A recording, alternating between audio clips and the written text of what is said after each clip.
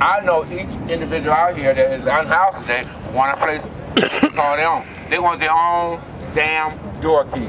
Simple.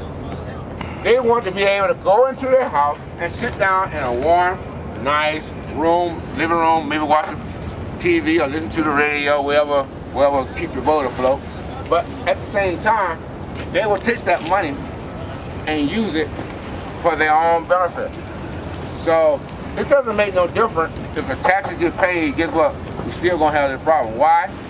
Because we have some greed, we have some lying, and we have some deceitful people in our office that we have voted in. They change it. They'll tell you all the good shit when up until they get into office. They'll tell you we're gonna do this, we're gonna do that, and then all of a sudden they get in office and they sell your ass down the creek without a pedal. Yeah, you might not even have a boat. You might just be floating. But either way it goes, we got to change the narrative. So at the same time, I'm gonna leave it like that. And I know this is not going, what I just said is not going to get air because it'll be on the floor. I hope it does, so that the people in power will start to rethink what they are doing, all right? But today we are gathered here today because we are getting ready to go into this courthouse, and hopefully we can get some truth.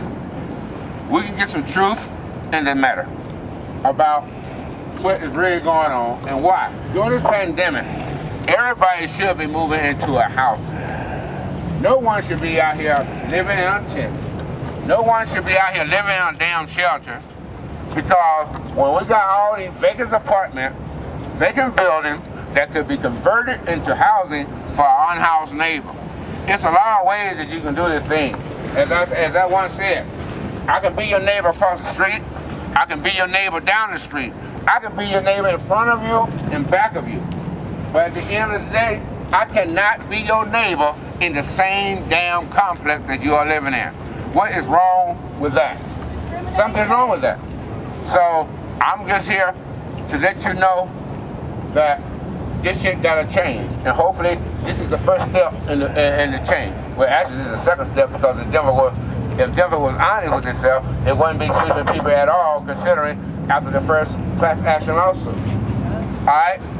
So that's all I gotta say for right now. And I'm gonna bring up the first person. I'm gonna bring up Nate, who is a plaintiff on this case. So Nate, here you go.